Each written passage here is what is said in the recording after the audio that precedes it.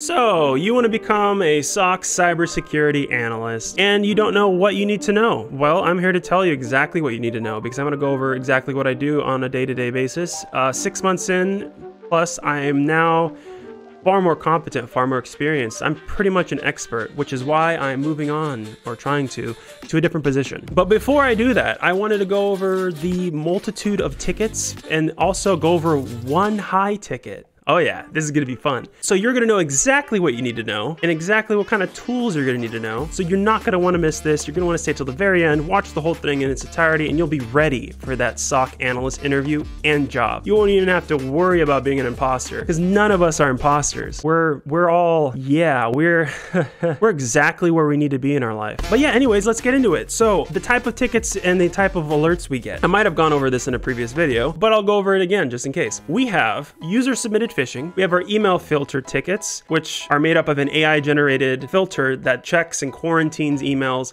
and the alerts trigger when quarantine action cannot be performed for whatever reason. If it can do it all perfectly, then it closes the ticket out and we don't have to worry about it at all. Next, we have a web traffic filter.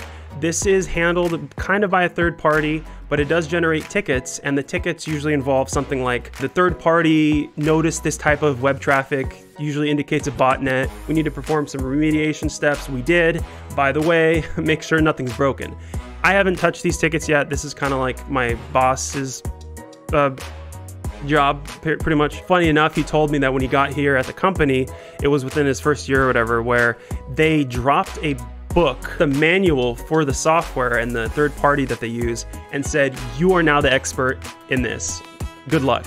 And so since then, he's been heading all of those tickets, all the requests. He's been kind of trying to bring other people into it, but it is a entire, you could specialize in this. Next, we have aforementioned CrowdStrike alerts, which is one very commonly used, which is why I'm hopefully okay disclosing it. I think I'll be all right. One of two EDR types of tickets that we get. The other EDR is similar, but it's not quite as AI driven. It demands more of a tuning from our end. And then next we have our SIEM solution tickets, which are mostly network based. And then we have threat intel tickets, where we ingest threat intel. We have a threat intel team.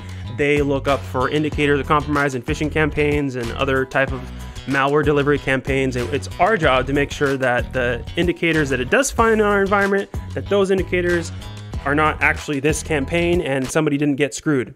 And yeah, that's pretty much it. For the most part, email filter and user submitted phishing does eat up a lot of my time. But as a part of my promotion that I mentioned in another video, I've been tuning the SIEM that we use and threat detection rules in there, which has been eating up another large part of my time. So all in all, on a day-to-day basis, I do all those tickets, plus I tune the code in all of our threat detection rules. So say I want to find this process, I have to write out the syntax for how the logs are processed and ingested in our SIEM tool, and verify that if this process did occur, that this alert would trigger and flag and then get pushed into our ticketing system to have our security analyst investigate it. So that's it for tickets. So I have gone into detail on the EDR tickets and phishing tickets in another video, and a couple other videos actually. But moving on to the high severity alert that I had to pick up the other day. Everybody was on lunch, including me, but I eat lunch at my desk and I just look up ideas for YouTube. Please subscribe. And it was a Python script that executed. It was a quote unquote command and control malicious attack on our system. It was on a Linux server. And the hard part about this one is that it was on a department that we have a lot less visibility into. Typically we get service requests that got processed, and any changes that happen on a server, we'll be able to look up those changes. In this case, that wasn't the case. So I just had to dig into the process tree surrounding what executed. So first step, when you get a ticket, you want to look into what exactly happened, what exactly triggered. So I went into the CrowdStrike console, I checked that it was Python script that executed. In this case, the details in the alert itself were super unhelpful. There was a Python script connected to a Python script process, and that was it. There was no parent processes. I'm like, okay, great. Thanks, CrowdStrike. So I had to pivot into our other EDR solution, which from there, I opened up a live endpoint process tree, which is a fancy word for a bunch of processes that shows me the parent process that spawned, the Python script, and then every child process below that. It also allows me to check outgoing connections, DNS requests, registry changes, file changes, everything that happens surrounding this process, I can check in all of its surrounding glory. And that is something that you need to be familiar with. You need to be able to go into these tools. You need to be able to check where this process is and branch out from there. You need to be able to understand what is malicious and what is not malicious. So you got to have a baseline understanding, and the baseline is going to take time. So I've learned over the course of the 6 months here what is kind of normal and what is not.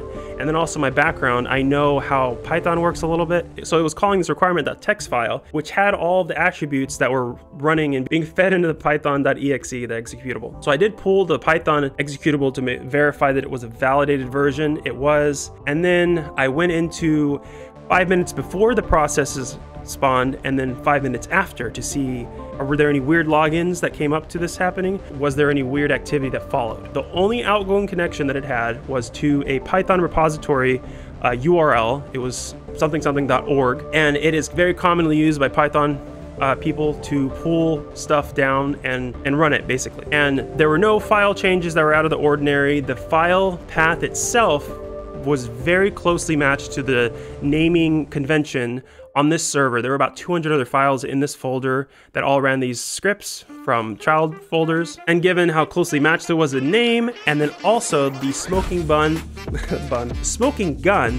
was that the full process breakdown showed department-specific files in GitLab that only somebody who worked for the company and worked for that department would be pulling from.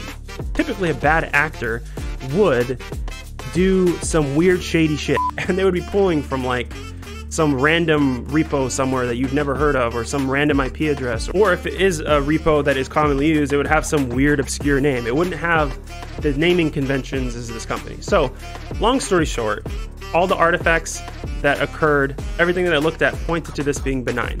And I did have to confirm with the senior analyst who said that this is standard Python behavior for this server, for this department, because my baseline was a little bit shaky on that department because, like I said before, we don't have a ton of visibility into their service requests. Because this is a server, it's a Linux server, you got to take that a little bit more serious, which is probably why this was a high alert to begin with. If this happened on a computer, it'd probably be medium severity. It was not command and control. Whew. So, Mad Hat is not fired. But yeah, that was the high severity alert.